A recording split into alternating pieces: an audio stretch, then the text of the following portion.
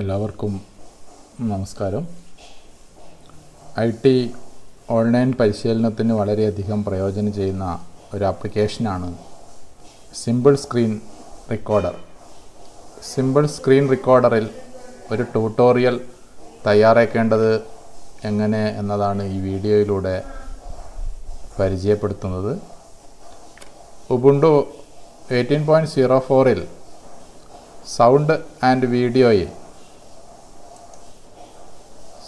വീഡിയോയിൽ simple screen recorder എന്ന application ലഭ്യമാവും. സിമ്പിൾ സ്ക്രീൻ റെക്കോർഡർ എന്ന ആപ്ലിക്കേഷനിൽ ക്ലിക്ക് ചെയ്താൽ ഇവിടെ കാണുന്നത് പോലെ ഒരു ജാലകം തുറന്നു വരും. അതിൽ കണ്ടിന്യൂ ബട്ടൺ ക്ലിക്ക് ചെയ്താൽ ഈ ഒരു പേജിലേക്കാണ് പോകുന്നത്. ആ ഒരു പേജിൽ നമ്മളുടെ വീഡിയോക്ക് വീഡിയോ ഇൻപുട്ടും ഓഡിയോ ഇൻപുട്ടും എങ്ങനെയാണ് വേണ്ടത് എന്ന് അവിടെ വ്യക്തമാക്കണം. അതിൽ സാധാരണയായിട്ട് റെക്കോർഡ് ദ എൻ്റയർ സ്ക്രീനാണ് സെലക്ട് ചെയ്യേണ്ടത്. മറ്റൊരു കാര്യം അതിൽ സെലക്ട് ചെയ്യാനുള്ളത് ഓഡിയോ ഇൻപുട്ടിൽ back end pulse ഓഡിയോയും source built in audio analogue സ്റ്റീരിയോയും select ചെയ്യണം. സെലക്ട് ചെയ്തതിന് ശേഷം ഈ കണ്ടിന്യൂ ബട്ടൺ ക്ലിക്ക് ചെയ്താൽ അടുത്ത പേജിലേക്ക് പോകും. അടുത്ത പേജിലേക്ക് പോയാൽ നമ്മൾ വീഡിയോ എവിടെയാണ് സേവ് ചെയ്യേണ്ടത് എന്ന് നമ്മൾ കാണിച്ചു കൊടുക്കണം. ഞാൻ ഈ വീഡിയോ ഡെസ്ക്ടോപ്പിലാണ് സേവ് ചെയ്യുന്നത്. അപ്പോൾ ഡെസ്ക്ടോപ്പ് കിട്ടാൻ വേണ്ടിയിട്ട് ഡെസ്ക്ടോപ്പ് സെലക്ട് ചെയ്യുക. ഡെസ്ക്ടോപ്പിൽ നമ്മുടെ ഫയലിൻ്റെ പേര് കൊടുക്കാം.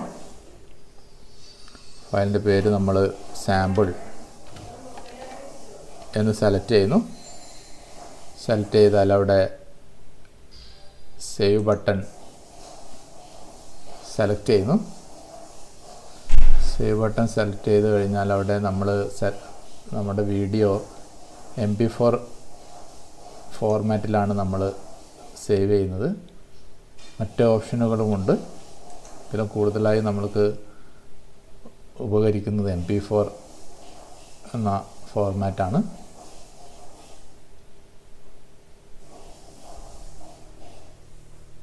അതിൻ്റെ ഓഡിയോയുടെ ഫോർമാറ്റ് നമ്മൾ സാധാരണയായിട്ട് നമുക്ക് MP4 ആണ് നമ്മൾ ഉപയോഗിക്കുന്നത്. അത് സെലക്ട് ചെയ്താൽ കണ്ടിന്യൂ ബട്ടൺ അമർത്തുക. കണ്ടിന്യൂ ബട്ടൺ അമർത്തി കഴിഞ്ഞാൽ അടുത്ത പേജിലേക്ക് പോകും. അടുത്ത പേജിൽ നമ്മൾ സ്റ്റാർട്ട് റെക്കോർഡിംഗ് എന്നത് അമർത്തിക്കഴിഞ്ഞാൽ ഈ വീഡിയോ റെക്കോർഡായി തുടങ്ങും. വീഡിയോ റെക്കോർഡായി തുടങ്ങിയതിന് ശേഷം ഞാനത് സെലക്ട് ചെയ്യുന്നു. വീഡിയോ റെക്കോർഡ് ചെയ്തതിന് ശേഷം നിങ്ങൾ സേവ് റെക്കോർഡിംഗ് അമർത്തി കഴിഞ്ഞാൽ നമ്മൾ തിരഞ്ഞെടുത്ത ആ ഭാഗത്ത് വീഡിയോ സേവ് ആവും. വീഡിയോയുടെ പ്രിവ്യൂ കാണാനുള്ള ഒരു സംവിധാനം കൂടെ ഇവിടെ ഒരുക്കിയിട്ടുണ്ട്. ഇത്രയും വളരെ ലളിതമായിട്ടാണ് ഈ ഒരു സോഫ്റ്റ്വെയർ പ്രവർത്തിക്കാൻ സാധിക്കുന്നത്. ഈ സോഫ്റ്റ്വെയറിലൂടെ നമ്മൾക്ക് ഐ.ടിയുമായി ബന്ധപ്പെട്ട ഒട്ടേറെ ആപ്ലിക്കേഷൻ എങ്ങനെയാണ് പ്രവർത്തിപ്പിക്കേണ്ടത് എന്ന ട്യൂട്ടോറിയൽ നമ്മൾക്ക് തയ്യാറാക്കാൻ സാധിക്കും. ഈ വീഡിയോ നിങ്ങൾക്ക് പ്രയോജനപ്പെട്ട് കാണും എന്ന് വിചാരിക്കുന്നു. നമസ്കാരം.